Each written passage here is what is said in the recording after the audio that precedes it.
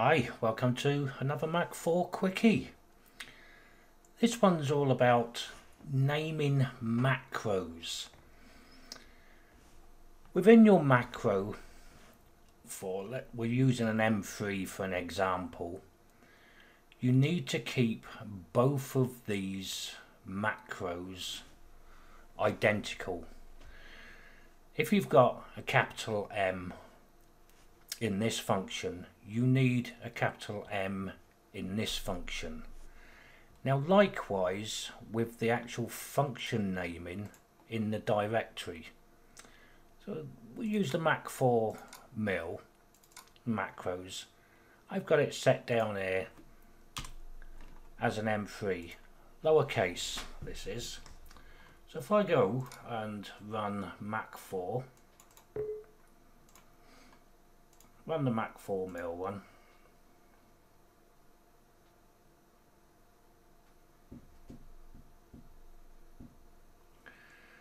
If I enable the machine and go to the MDI, if I type M3 here, press cycle start, you'll notice the spindle hasn't started. Now watch what happens if I do this. If I go back into my profile, I don't want to rename it, I want to go in there, thank you. If I go back to the macro and delete the one it's compiled, so it compiles it again.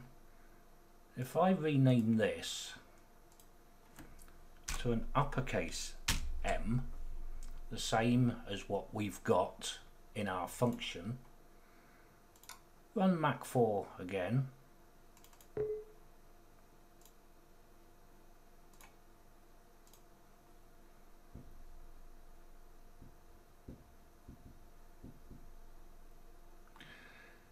now when I go to run the M3 command,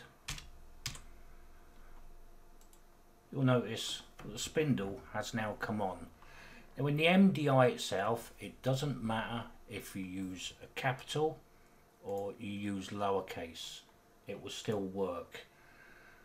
The difference is you've got to remember is all three, that bit here, that one and that one, all wants to be identical.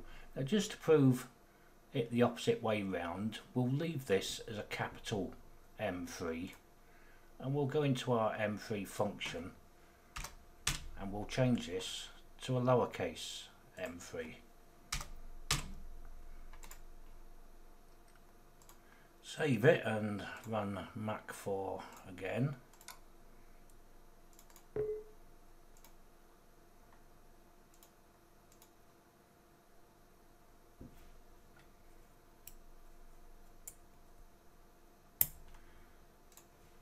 Enable, go to our MDI, do an M3, and she's not working again.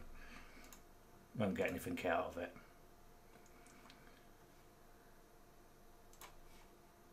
Once again, we can change this to a lowercase in here.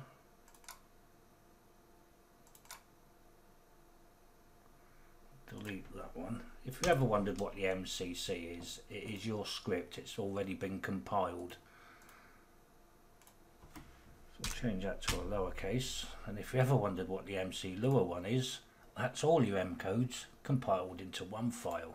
So now we've got everything in lowercase.